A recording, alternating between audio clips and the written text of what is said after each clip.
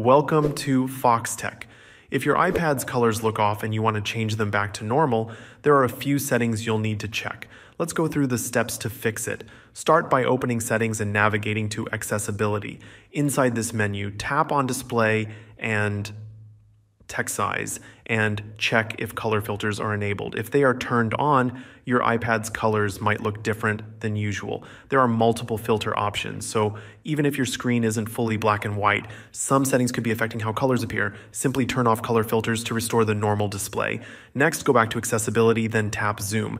Inside this menu, check if color inversion is enabled. If it is, your iPad's colors will look completely different, sometimes with a high contrast effect. Make sure to turn this setting off to bring everything back to normal. Another setting that affects colors is dark mode. Go to Settings and Display and Brightness and check if your appearance is set to dark mode.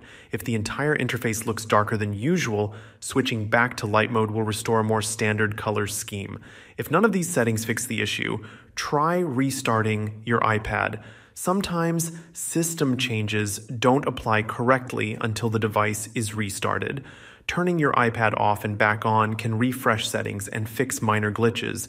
If the problem still isn't resolved, you might need to reset all settings. This won't delete any of your personal data, but it will restore system settings back to their defaults. To do this, go to Settings, General, then transfer or reset, iPad, reset, and then reset all settings. This will ensure that no hidden setting is interfering with the display. That's it. Now you know how to restore your iPad's colors back to normal. If this helped, let me know in the comments.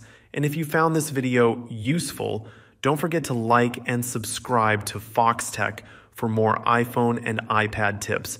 Thanks for watching, and see you later.